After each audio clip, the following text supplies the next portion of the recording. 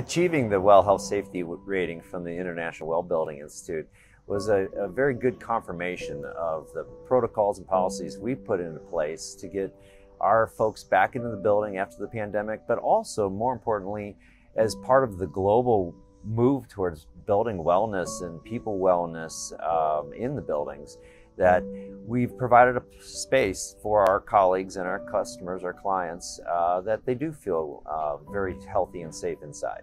The health and safety rating is a kind of a barometer where we are at. I could see it, as I went through the process, I could see it as a barometer and a measurement stick of where we are as a company. We've been ramping up our wellness program in general at HEAPY. And what we've been doing is we've been ramping up not only the environment, but making sure that the wellness program is something that supports our colleagues from all aspects of wellness, including physical, mental, social, intellectual, and even financial.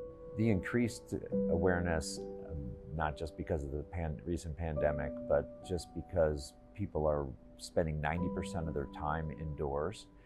How does a building's design, systems, protocols within the buildings, how do those affect your mental and physical healthiness? It was important for us to protect the health and well-being of our colleagues and those who we collaborate with on a day-to-day basis.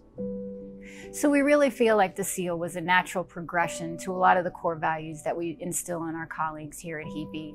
One of the key ones really is care. So we care about our colleagues, and we want to make sure that when they return to work that they feel safe and comfortable with the work environment that we're providing for them.